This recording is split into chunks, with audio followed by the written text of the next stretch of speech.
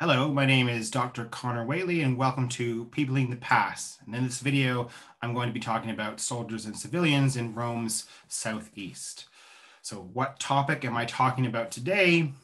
Well, I'm talking about soldiers and civilians in Rome's southeast. There are many varied relationships between soldiers and civilians in the region between the years about 100 and 600 CE. Many of these have to do with family life. But from about 300 CE or so on, there was an increase in the number of soldiers there and an increase in the number of fortifications as well, such as Rasas, which is depicted in this slide. As far as where it is that I'm talking about, well, most of the project is centered on what is today Jordan and parts of Israel, Palestine, which you can see in this map. So Jordan is the light colored part of this map. Most of the Roman or pseudo-Roman settlements are on the western half of the country along the border with Israel, Palestine. Some of them stretch all the way down towards Saudi Arabia, and others spread sporadically off to the east and towards Syria and Iraq. The parts of Israel, Palestine I'm concerned with are sort of along the south coast of the Dead Sea, but also the Negev, which stretches towards Egypt. In late antiquity, you get a sense of the Rome's eastern frontier here, with the bottom half representing the area that I'm talking about, what says Arabia and Palestine III. Now, there are a huge number of forts of various sizes. There's small fortlets, there's towers, there's larger forts with legions and so on to towns and cities. And the landscape itself in the region is much more varied than perhaps many people realize. So there are quite lush landscapes and cities, depending on what time of year it is. So these images are from February, when it's quite so cool and some suitable rainfall. So in the city of Jerash, for instance, or Gerasa, here's a shot of the Oval Plaza and Temple of Zeus.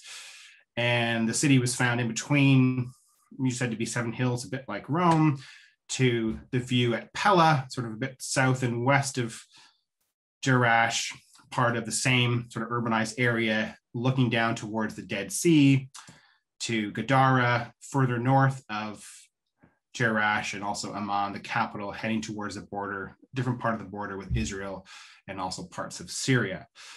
Now, from those lush landscapes, we go to the desert and the steppe, where there are all sorts of fortifications, often running in a line along Roman roads. So, for instance, here we have on the left a tower, and from around that tower, you can look to the south, and I believe a bit to the west, and see that small fort on the top of that plateau.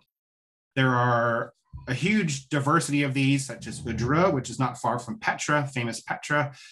Down towards the south, there's El Ajun, which is the best excavated probably of forts in the region. And there is al Jamal, not far from the border with Syria in modern day Jordan. As far as who I'm talking about, it's the soldiers and civilians. Amongst the civilians, my primary interest is in family members, so wives, children's parents, etc. Though I'm also interested in traders who are engaged in economic activities with the Roman soldiers, pilgrims in late antiquity, when the whole region and the empire becomes Christianized. Pilgrimage becomes a big industry, and many of them pass through forts and fortifications, and then everybody else. So although I'm focusing on families, I really am interested in the full range of interactions. As far as the soldiers, in the first half of this project, from 100 to about 300, many of them are in traditional legionaries auxiliaries who were based in the region when what had been the Nabatean kingdom was annexed by Rome. In late antiquity, the second half, many of these are frontier soldiers, usually called Limitani, who appear in law codes and inscriptions, and they tend to be more regional in terms of their origin. So from the towns, forts, and cities in which we find them, less likely to come from further afield. As far as what they were doing, well, a lot of the soldiers were doing the kinds of things we expect soldiers to do. So watching out for bandits and raids in the area, such as these two authors from the 4th century indicate, Ammianus and Eusebius. We talk about forts being placed to watch out for raids. But also they were doing a whole bunch of other things. And this has sometimes led to comments about the soldiers being part-time. So they witness official documents, they engage in construction projects, and as I said, they are involved in the pilgrimage industry, amongst many other things. Now, as far as what sources or data do I look at? Well, there's a wide variety of sources you have to use in order to understand soldiers and civilians in the region. We don't have the same long narrative histories that we use for other subjects. So there are the physical remains, the places where the soldiers live, like the forts. Like here we have 2 shots from El Ayun in Jordan. There are towns as well. So it's not just these forts a bit removed from civilian settlements. There's also towns like al-Jamal, in which the soldiers were based specifically within the walls of the city. We also use small finds uncovered during excavations, and at El Ayun, which, as I said, was one of the best excavated spots in the region, they found things like cooking utensils, jewelry, beads, hairpins, spearheads, and all sorts of little military things. But they've also found items pertaining to food and drink besides cooking utensils. So the remains of plants like wheat and barley, to the remains of animals who were probably consumed, like sheep and goats especially, but also chickens, cattle, pigs, and even some wilder animals too. All this evidence points to interactions between soldiers in the narrow region, but also a bit further afield. So some of the things that they consumed had to come from further away.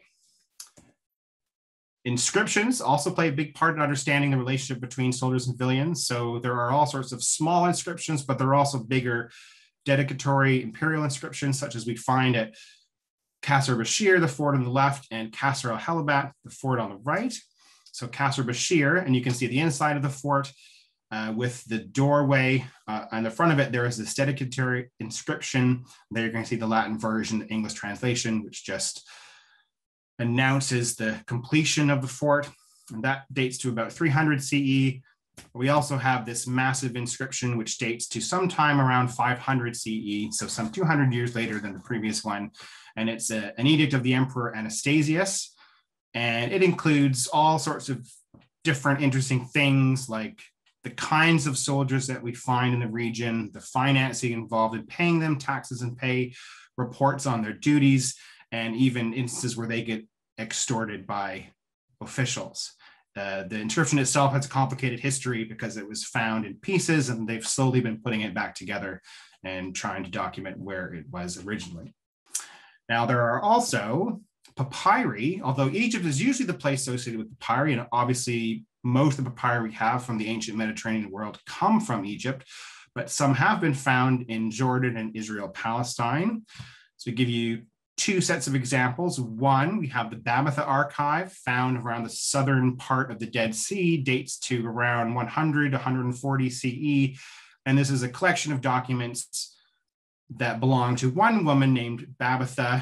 The documents themselves are in a range of languages: Greek, Nabatean, Aramaic, and Hebrew, and they illustrate many aspects of her day-to-day life, especially regarding trade and property rights, and even her rights and privileges within the wider community, and at a time when the Nabatean kingdom was being annexed by Rome.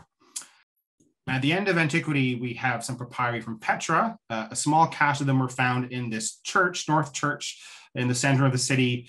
And these deal with events in about 50, 60 years in the middle of the 6th century. Not many of them deal specifically with soldiers, but sometimes we get hints that soldiers were in and involved in day-to-day activities, such as this Flavius Dusarius, who is a former prefect of a local fort.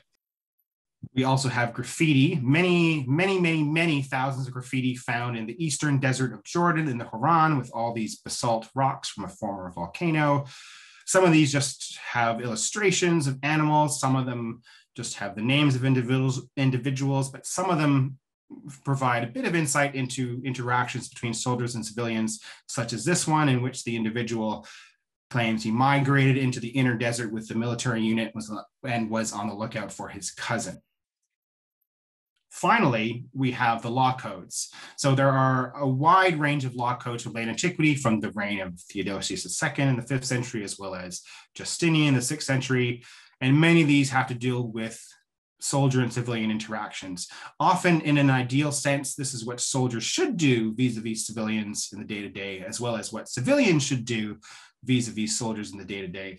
But sometimes they provide some insight into the lived experience as well. So there are a number of laws that talk about marriage between soldiers and civilians, and some of the later ones from the age of Justinian highlight some changes involving what women were allowed to do if their husbands disappeared. So in this one example here, it says that we command that for however many years they remain on active service, their wives are to wait, even if they have received no letter or reply from their husbands. And if any such wife hears that her husband is dead, we do not let her enter into a second marriage, even then, unless the wife puts in an appearance, and so on.